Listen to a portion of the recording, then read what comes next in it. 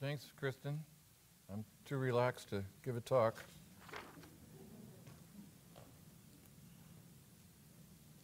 But that's the way it's supposed to be, right?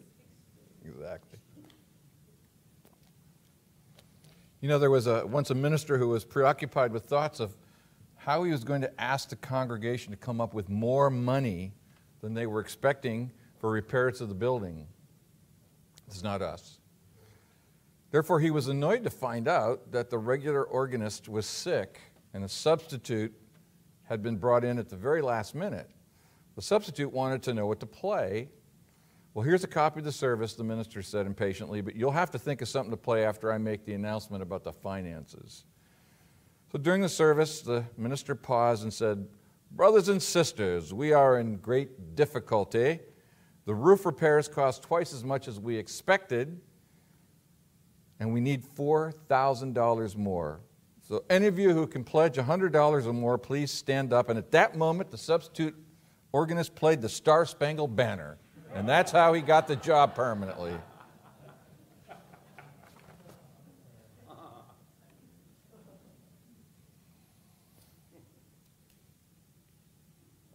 I'd like to share some thoughts today about unity. I want to share some thoughts about what I love about our practice and what we do here. One of my absolute favorite things about unity is its commitment to practical approaches to spiritual realization. Not theory, practical. So that brings me to say I'm still in love with the original name of our organization, the Unity School of Practical Christianity. The Unity School of Practical Christianity. There are many, many wonderful ideas packed into those 5 words. First of all, of course, unity. How many of you have read James Dillett Freeman's book on the history of unity called The House of Truth? Okay. You might remember in there, this is his account of how the name unity was chosen. I'm going to read this. In the spring of 1891, Charles Fillmore and his wife and a few students met together one evening to pray. As they were sitting in the silence, suddenly into Fillmore's mind flashed the word unity. At the moment, he had not even been thinking about a name, and when it came to him, it startled him. But he cried out, "That's it, unity," he told the others. "Unity, that's the name for our work, the name we've been looking for." Later, he told friends the name came right out of the ether, just as the voice of Jesus was heard by Paul in the heavens. No one else heard it, but it was as clear to me as though someone had spoken to me. Then and there, the name Unity was adopted. It was an apt and fortunate choice. The Fillmores had borrowed the best from all religions. Where the churches had put the emphasis on controversial doctrinal points that had caused division after division in the Christian world, Charles and Myrtle Fillmore were to put their emphasis on the things that are practical, the things that apply to everyday thinking and living. They were not to found a new religion, but to work within the framework of existing religions and appeal to church members without causing them to divorce themselves from their church. They were to propound a teaching the people of all faiths could study and apply to their lives. They were to be a force for unity in the world. The movement that Charles and Myrtle Fillmore had founded was to live and grow under this name, unity. James Dillett Freeman's account. Now, since unity has been our name for 129 years, it's been 129 years ago this spring that Fillmore had that vision, it's difficult for us to appreciate what a breakthrough that inspiration must have been for that little group of people gathered in the Fillmores' living room in those earliest days. Remember, their work had only begun formally 2 years earlier, when in 1889, the Fillmores published the magazine that they originally called Modern Thought.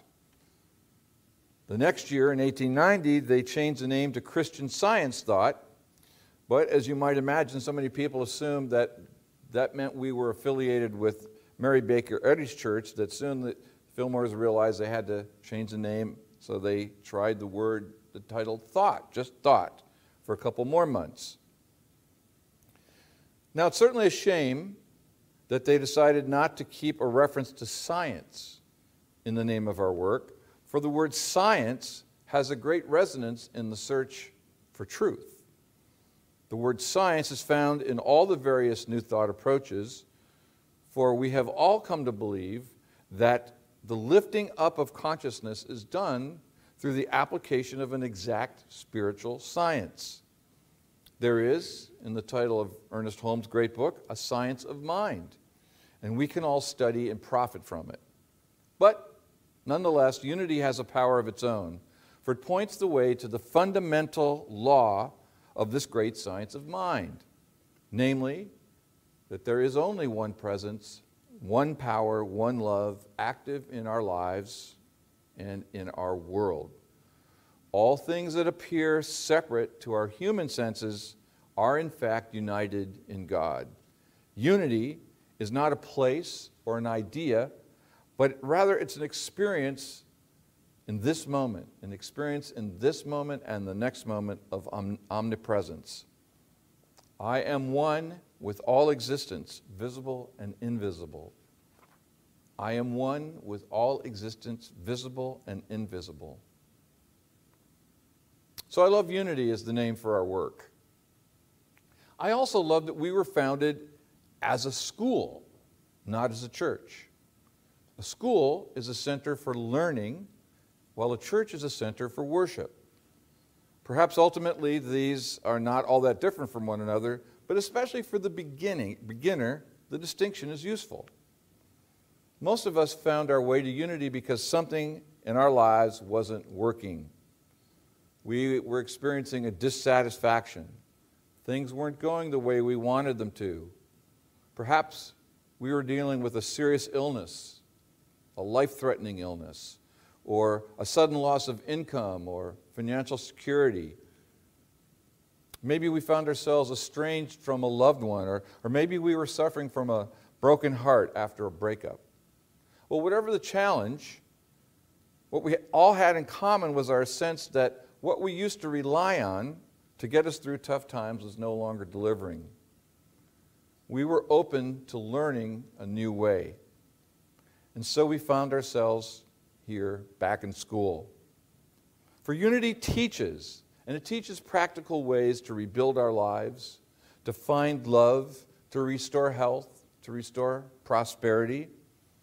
We came because we were hurting, and unity offered healing. And notice that unity's founding text reinforces this sense that we are in a school. Emily Cady's book is called Lessons in Truth. Lessons in Truth that promises to teach us the truth about God and our relationship in unity with Him. Charles Fillmore reinforced this commitment to learning the science of God in the very first edition of their magazine, Modern Thought. He wrote this: "We want the address of every lecturer and healer working on the spiritual plane. Our aim is to spread all over this great West the good which we know lies in wait for those who are willing to receive it. We are not wedded to any school of metaphysics, hence shall be strictly impartial in our efforts." And then not much later, he elaborated on this. He said, "Unity is not a sect, not a separation of people into an exclusive group of know-it-alls." Nobody in this room is a know-it-all, right? Unity is the truth that is taught in all religions, simplified and systematized so that anyone can understand and apply it. Students of unity do not find it necessary to sever their church affiliations. The church needs the vitalization that this renaissance of primitive Christianity gives it. Primitive in the sense of the first. And now, 130 or so years later, Capital City Unity continues this powerful mission. We too are a school for exploring this great science of divine mind and spiritual realization by studying together our lessons in truth. So I love the name Unity, I love that we are a school where I can continue to learn about the God within and how I am in fact that. I am the God that is within me and not a mere individual called Marty. Thirdly, I love that the lessons we study in our school are practical in nature. Now, there are two aspects to this essential word practical that I think work together to explain why our founders chose to emphasize this aspect of their spiritual experience and how to share it. The first sense of the word is that the Fillmores believed that experiencing God and all the powers that our connection with God brings us could be achieved in a simple, straightforward, and easily understood way. They found that their own work with Spirit was something sensible, down to earth, almost businesslike. We all know Myrtle Fillmore discovered that in order to restore health to her body in light of her tuberculosis diagnosis, she could simply speak affirmative words of health to all the cells in her body with conviction and commitment. And that's all there was to it. She didn't need to understand the theory of spiritual healing. She didn't need to study the laws of applying truth principles. She didn't need to read Mary Baker Eddy's Science and Health with Key to the Scriptures to do the work of healing. No, what she had to do was straightforward, practical, and simple to do. And so it is today, over a century later. Our unity message is still simple, effective, and universally available to anyone who wants to hear it. And that brings us to the second sense of the word practical. It involves practice. We are working on reprogramming our thinking, and that takes time and discipline. As we learn to apply our denials and affirmations, we find that creating and using them is simple and easy, but manifesting what they promise us requires a committed practice. Similarly, meditation is simplicity itself. As Kristen led us, a very simple process of just observing. But a single 30-minute meditation session is not going to shift all by itself much in our hearts and souls. Meditation takes practice for it to yield its riches. The dictionary defines practice as repeated exercise in or performance of an activity or skill so as to acquire or maintain proficiency in it. Again, that was how Myrtle co-created with God the breakthrough in the healing of her tuberculosis. For almost 2 years, she repeated the activity of denials and affirmations with a determined focus on her body's health. She let nothing deter her. Even when the necessities of her duties as a mother or a wife took attention away from her discipline, she just got back to her routine as soon as possible with no self-recrimination. So our co-founders understood the simple but effective truth that practice makes perfect. Practice makes perfect. Now, many simple practices have been developed for true students over the years since the beginning, like Emmett Fox's practices in the Golden Key. Every one of you who hasn't got one is going to get a copy of it today. Stretton Smith's 4T. How many have done Stretton's 4T practice? Simple. And Charles Fillmore's Keep a True Lent, which we're working on right now. These are all simple practices, but they require our attention and commitment and our willingness to repeat the lessons, the affirmations, and denials. And they are all simple, direct, and effective. So finally, I love that unity is an expression of Christianity. We are the Unity School of Practical Christianity.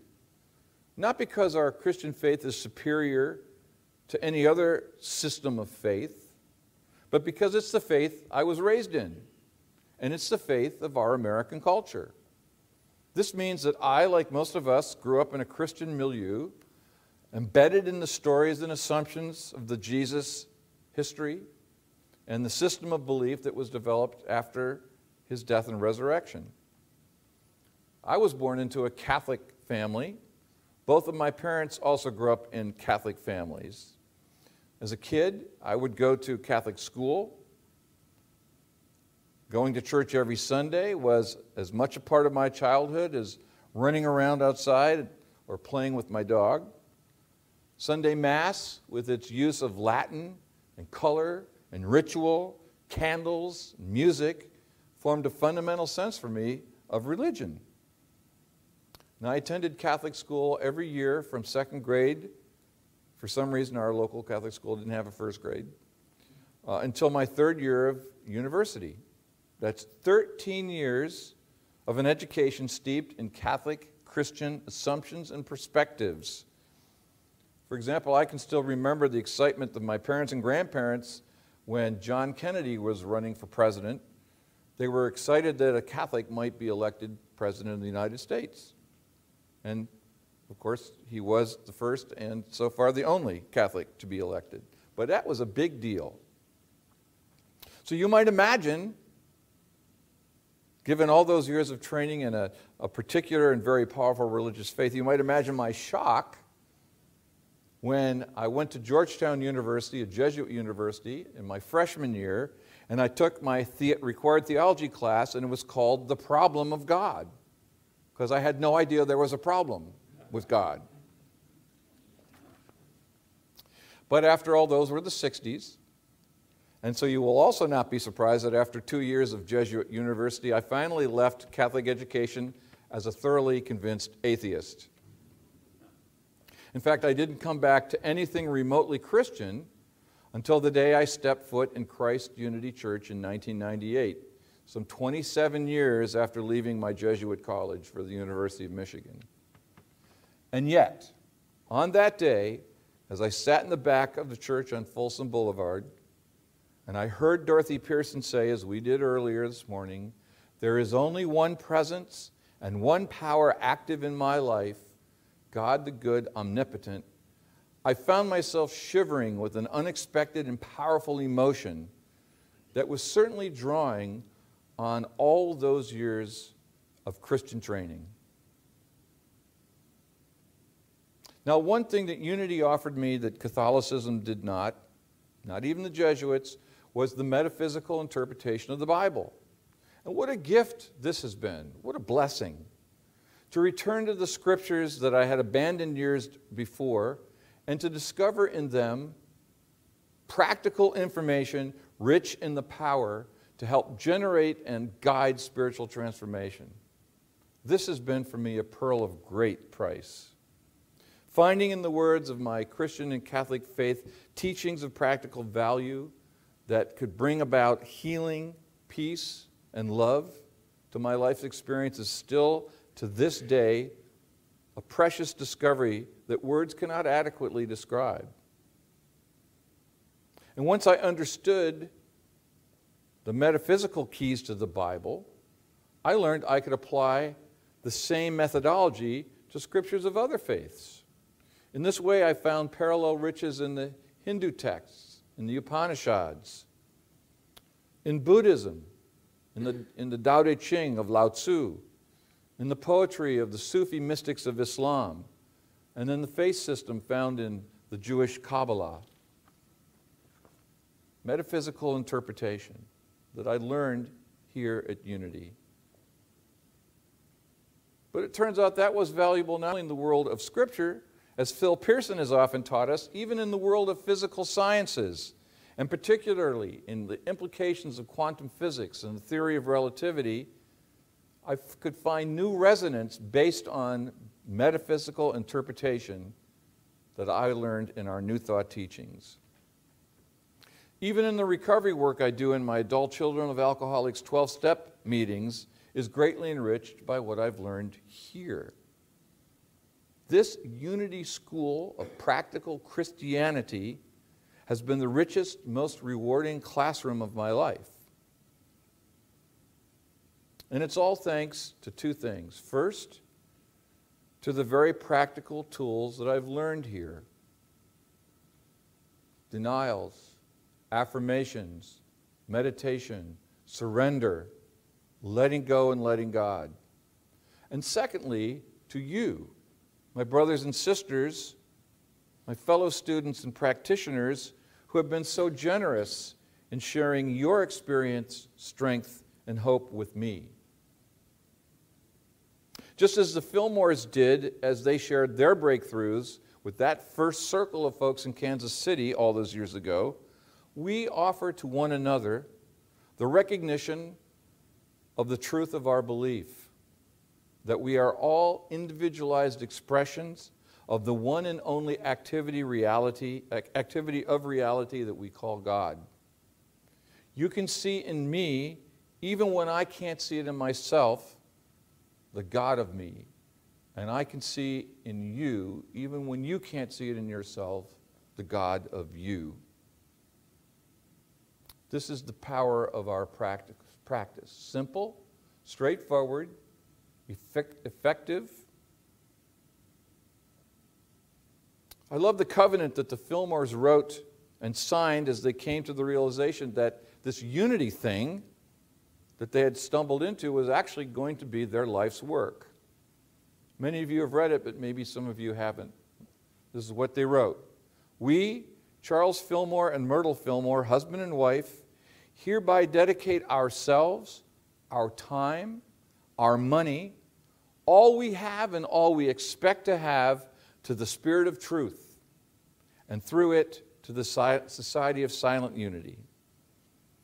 It being understood and agreed that the said Spirit of truth shall render unto us an equivalent for this dedication in peace of mind, health of body, wisdom, understanding, love, life, and an abundant supply of all things necessary to meet every want without making any of these the object of our existence. In the presence of the conscious mind of Jesus Christ, the 7th day of December, AD 1892. Now this is what we, their spiritual descendants, also understand in equal measure with Charles and Myrtle Fillmore, that our spiritual work here and now, in the same dedication to truth principles as they had when they wrote their covenant, this dedication, this practice, simple, straightforward, and effective, is now in this moment rendering to us all we require, quoting their covenant, of peace of mind, health of body, wisdom, understanding, love, life, an abundant supply of all things necessary to meet our every want without making any of these the object of our existence. Unity School of Practical Christianity. This is the blessing that we have come together on a weekly basis to celebrate, to study, to practice, to share.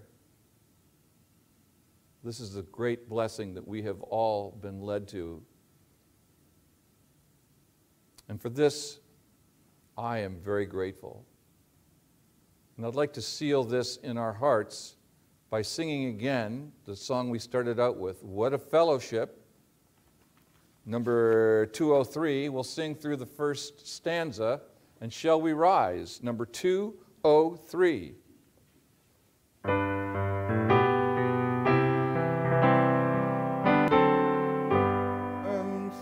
So Divine Presence, we thank you that in our Christ presence, in the Unity School of Practical Christianity, we can lean and be safe and secure on your everlasting arms.